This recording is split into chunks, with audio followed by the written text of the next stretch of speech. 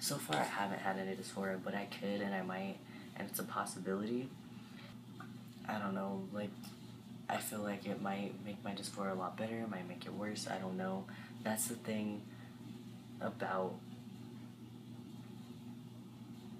products like these, like binders, packers, testosterone surgery, all that stuff. Like, you can still experience dysphoria even when you have things like that. I don't know. I feel like I think I should make another video about that because I'm just kind of getting off topic. But what's up, guys? It's Caden. I just wanted to make a quick video before I get into the main videos today. So I've been wanting to discuss a lot about dysphoria, but I want to do it in depth and in detail, and I want to do different aspects, like all the aspects of it that come along with dysphoria. So I am going to be making a video about dysphoria today, but I'm also going to break it up into different parts.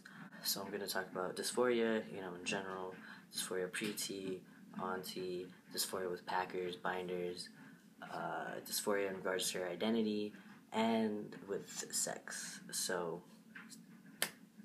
there's going to be a couple of dysphoria related videos to be coming.